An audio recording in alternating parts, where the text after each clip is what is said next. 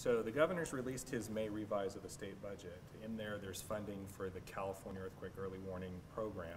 What does this funding do? Yeah, this funding is actually an augmentation to what we've already been investing over the last number of years to the California Integrated Seismic Network. That's our network of sensors throughout California that allows us to determine where earthquakes occur and when they occur. And what this new slug of money that will give us is the ability to repurpose and build out on those sensors a greater array of capability so that we can start sensing earthquakes prior to the shaking actually starting.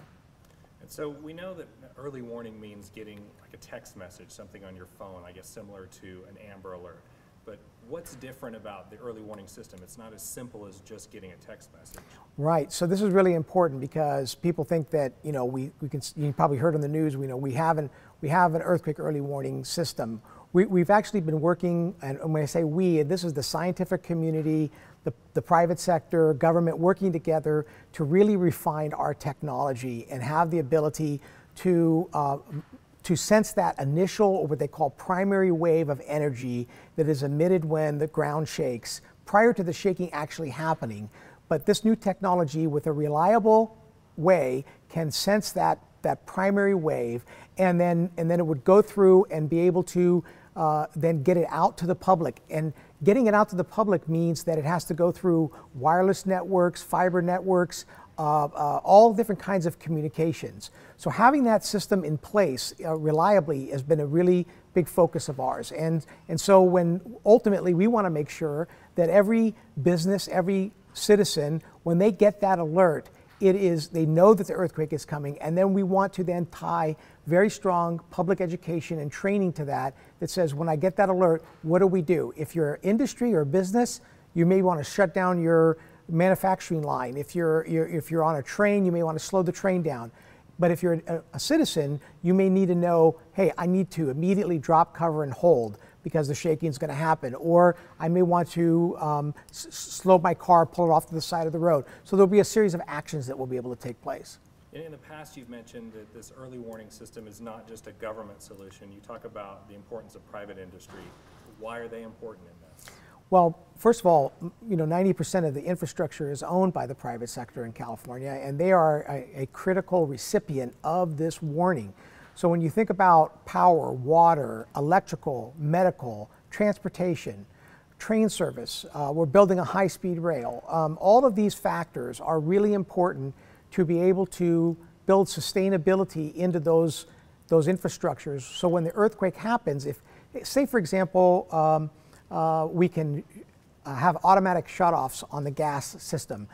If you knew the shaking was coming, it was going to be at the magnitude 6 or greater, and the alert went off, there could be automation set in place that would basically shut the gas off or slow the gas production, which then reduces the number of fires, which ultimately, when the shaking stops, you have much less infrastructure damage or lives lost. So there's a series of things that can happen from the private sector side.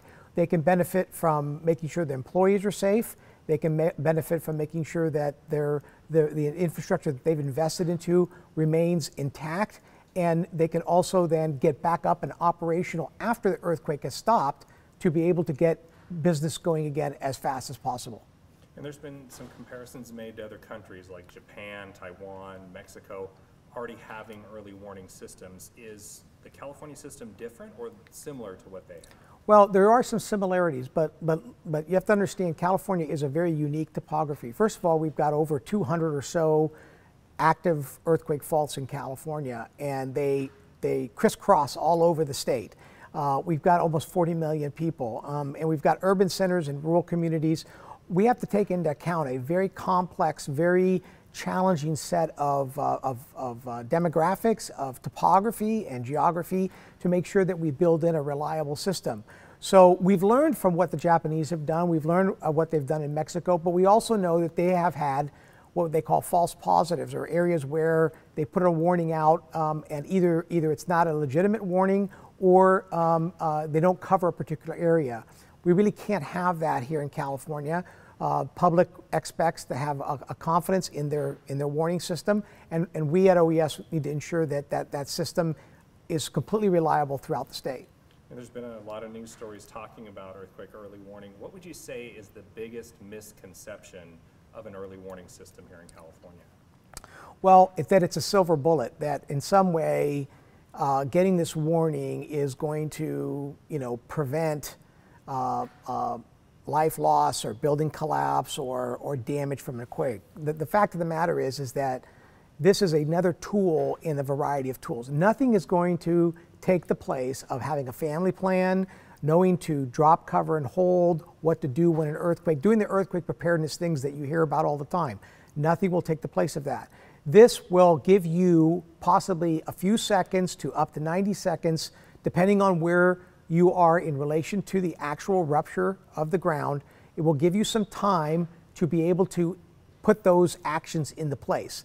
And if you're an individual, if you had a few seconds and you knew an earthquake was coming, to get under something heavy, protect yourself or your family, that would be a good thing to do. If you're industry, if you have an automated setup to be able to shut down gas or divert, slow down trains automatically that are moving at a high rate of speed, or divert aircraft landings, for example, or maybe a doctor who's about to do surgery diverts surgery, or an alarm in a school goes off and the kids get under the desks. Those are all things that are going to be tangentially beneficial from this warning system. So as you can see, these have a lot of varying benefits, but it's not the silver bullet of it will take care of everything. Everyone still needs to be earthquake prepared and earthquake safe.